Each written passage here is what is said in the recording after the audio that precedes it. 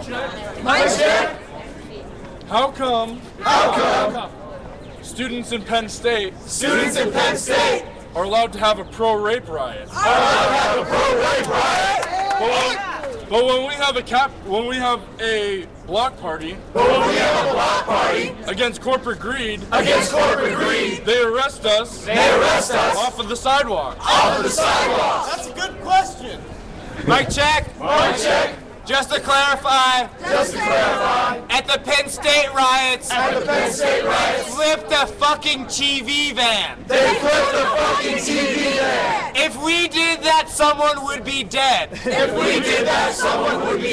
They're still looking for the culprits. In fact, at all functions, they arrest the media. Including people who work for Georgia State's newspaper. As a student here, I find that offensive.